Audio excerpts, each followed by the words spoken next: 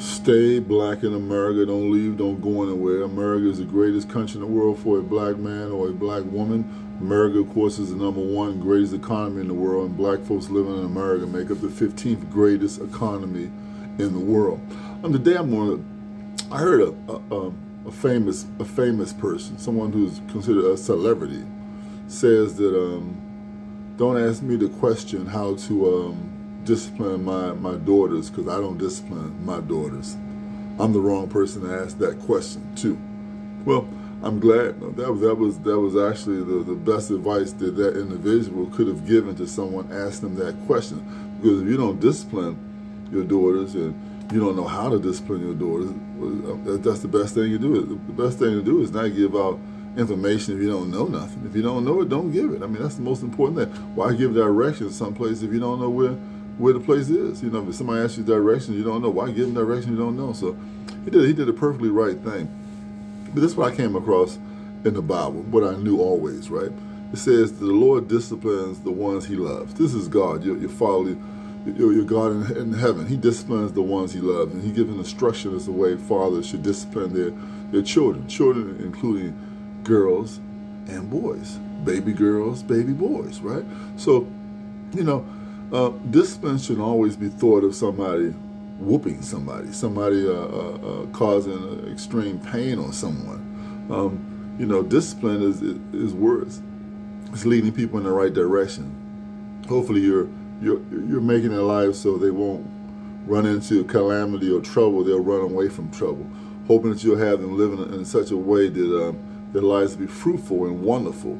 Having them learn discipline and self-control and learn how to behave in certain manners and ways. You know, you want them to be pleasant people amongst the world of chaotic situations. So my thing is that you should discipline your girls like you discipline your boys. If you love your girls, discipline them that way. If you love your boys, discipline them that way. And again, discipline does not mean what everybody thinks it means, like spare the rod, spoil the child, like beat somebody to their webs on their body. I think that's kind of like obsessive, you know. A lot of people who have those problems were born up in families where they had abusive fathers, abusive mothers, whooping them, tearing them up, bodies, whips and marks on their bodies, and carrying on beating them so bad like that. Those are people who just were raised the wrong way.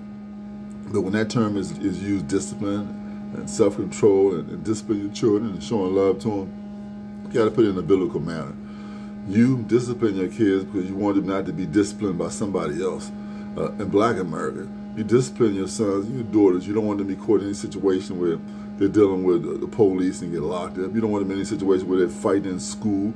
You don't want them fighting on the street. You don't want them drunk on the street. You don't want them in a wrong environment, people got drugs. You don't want them around the wrong crowd. So you discipline them not to be around those kind of people, because you don't want these situation problems to come upon you or upon your children. So you discipline them in ways to make their life successful. You discipline them in ways to make them be not candidates for crime or trouble, or be around the wrong people, or be exposed to the wrong things. Some things you can be exposed to later in life better than being exposed to them early in life.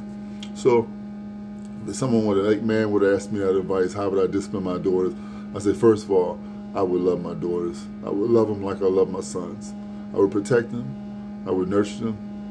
I would keep them. I would try to provide everything they actually kind of like need. I'm not going to like spoil nobody, because you're spoiling people, man. You're already setting a bad example, you know. So don't spoil nobody. Treat them good. Treat them right. Show them how to be little ladies and act like little girls, and how they're supposed to grow up, be kind of women that's going to raise a generation of possibly men and women, depending on what they bring forth, you know, when they're pregnant. So yeah, man, discipline those daughters, man. Let them know how they should dress, how they should talk, how they should carry themselves, where they should go, what it should be, what you expecting them, how you expect them to achieve great things, you know, good things. You don't want to be caught up in a negative kind of life. You know, that's the best you can do.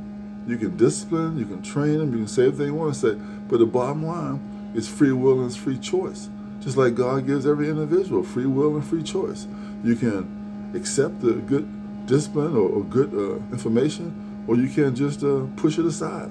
So look, stay black in America. Protect your black women, your black little girls, and your black boys, and nurture them, keep them safe. You know, give them all opportunities to advance academically, because academically is going to rule the world, man. Let them advance academically. Let them get those degrees, finish school, become successful. You know, don't let them carouse and have children young and then have to raise these children young, or be glorified by seeing people on entertainers on TV who have miscellaneous kids by everybody, doing all kind of things. But they glorify because they wear expensive jewelry and nice cars, big house, they're on TV.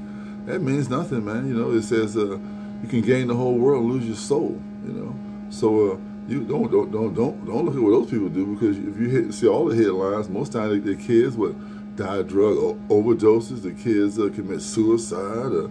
All the money in the world don't seem to help them. They're not happy. You know, because they haven't been given that true love and true discipline. They haven't been given the true what Jesus Christ wants you to have, your God and Father in heaven wants you to have. So if you haven't been given those two things, you're always empty, you're always searching, you're always looking. So if you're going to have children, you're going to become a father, you got to know that you got to love your boys and your girls the same.